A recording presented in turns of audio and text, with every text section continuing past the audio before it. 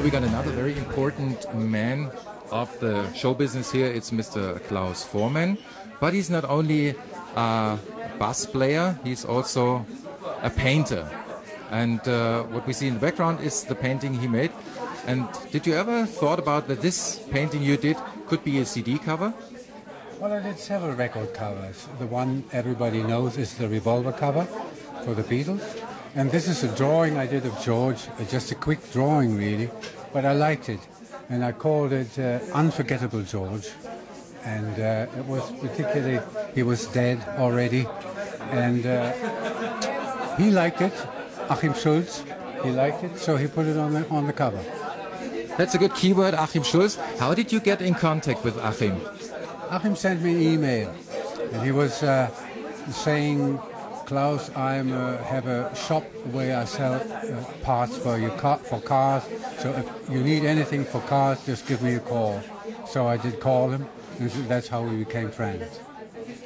The profit of this CD will once for the Lakota Indians and as well for the Minefields. Which contact do you have to those two groups? My wife is very closely and very deeply involved with the American Indians, in particular the Lakota Indians. She helps really very direct. She is not one of those people that say, oh, he's got the nice feathers in his hair and the teepee and all. She is really interested and very much involved with the actual problem those people, the problems those Indians have these days. And she's trying to raise money, and she's trying to help immediate, direct, not just far away. She goes there and helps. Mr. Voormann, which contact do you have to the Minefields? I was on I've forgotten the name for it. It was where they raise money for the Adopt a Minefield thing, where Paul was and Heather and lots of guests. It was a gala you call it. That was in Düsseldorf or somewhere close, in Neuss I think it was. And there I saw a film of kids with no legs, limbs, and really badly injured people from landmines. And there's so many still somewhere in the ground, and they're not actually taking them away. It costs money, but they have to do it. They have to get them out of the soil and see that those things don't happen anymore. So then we wish good luck for the CD, and thank you very much for the interview.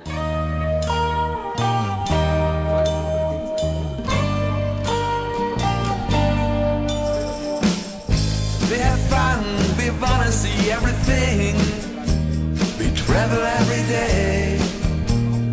We are the Wolverines. The time has come to go again. Today we are in Memphis, Tennessee, but tomorrow we are over there. We are the Wolverines. The time. Now I got the voice of track number 14 of the CD right in front of me. The voice of the track number 14, right. Mr. David Williamson, how did someone like you get in contact with this project? We have a mutual friend who owns a studio in the east of Munich, and he brought us together. And I was very impressed by the project because it's a pro bono type of thing. Paid very little, but it's a righteous cause. It's a just cause, and I was very impressed by the whole nature of the work. Yeah. Another very important person we met here at Schultz and Wörl is Mr. Alfons Kiefer. He is the most important illustrator for, let's say, the Beatles illustrations. How did you get in contact with the Beatles? Yes, in fact it was that Klaus Voormann is a good friend of mine. And he was once coming with the job to make a very good illustration for the anthology of Beatles. And so we have done it, and it was very successful. And after that, the German Playboy makes a reputation about Klaus. And so they want to have a portrait, what I have painted of Klaus. So they have printed and gave me another job. It was a portrait of the Fab Four. in the year '64. That means the lookalike of the Beatles must be as they was in its beginning, in her beginning. That means it could not be the Beatles as in the year 70. It must be lookalike the Beatles in the 60s. The idea about this story was, how came the Beatles in contact to drugs? The story said it was about Bob Dylan. Maybe not. We don't know. The idea in the picture is that they make a very special look on the joint that John Lennon is smoked, and all in the painting is not real white.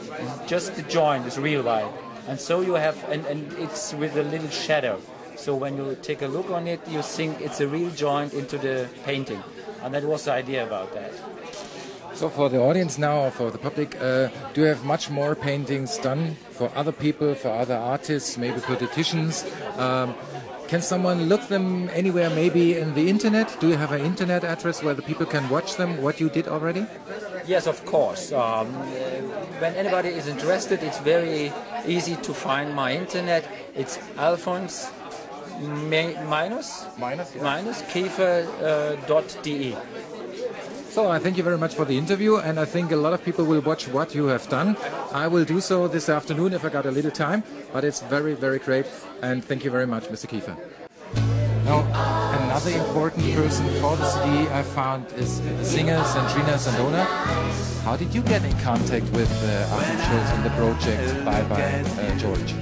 Well, I was acting in a musical show in Schwabing, in Munich, and friends of mine, they just came with Achim. I haven't known him since then. And after the show, he said, "Hey, can you give me your number? And because I have a project, and you probably have to sing on that." I said, "All right, call me if you need me." That's how I get to know Achim. So he called you, and he needed you. Yeah, he called me and told me about the project, about the CD, and I said, "Okay, I'm with it." Ladies and gentlemen, I'm very proud to introduce this CD now. This CD is called Bye Bye George, and this is a production by Achim Schultz. He's standing right next to me.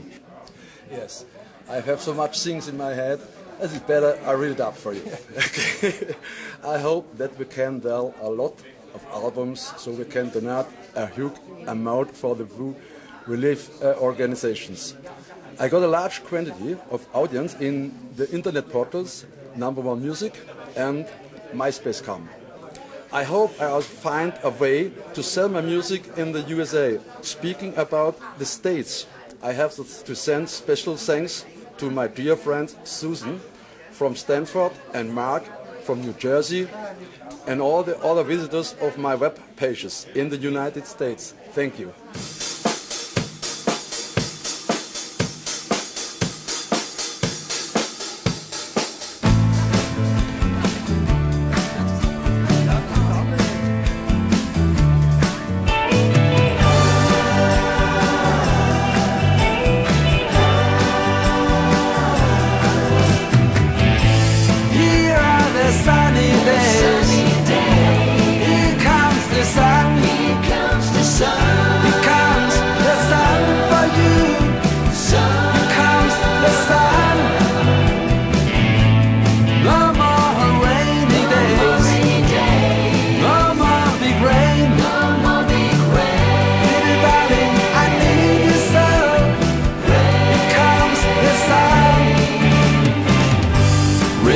You're 69, you are the sun.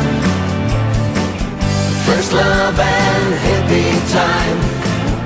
All you need is love.